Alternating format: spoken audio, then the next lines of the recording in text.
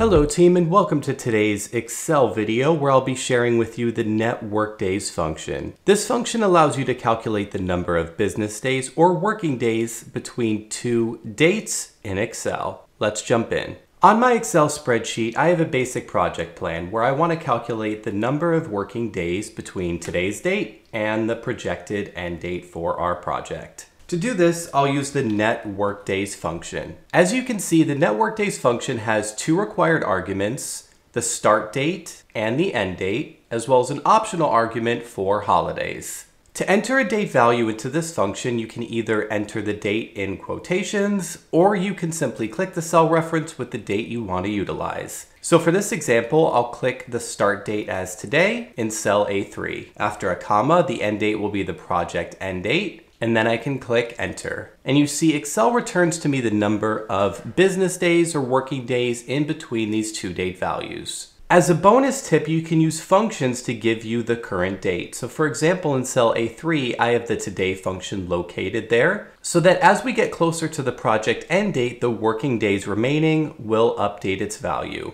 When working with projects, you do also want to consider any potential holidays that are upcoming. The NETWORKDAYS function optional argument can assist you here. So after another comma, we have the optional holidays argument. I can simply highlight the range of cells with the holidays located in there. After clicking enter, you'll see the NETWORKDAYS function has updated to remove those two working days, which are holidays. Team, I hope you enjoyed this tip today. Please like and subscribe to the channel for future videos and leave comments about additional tips you'd like to see covered.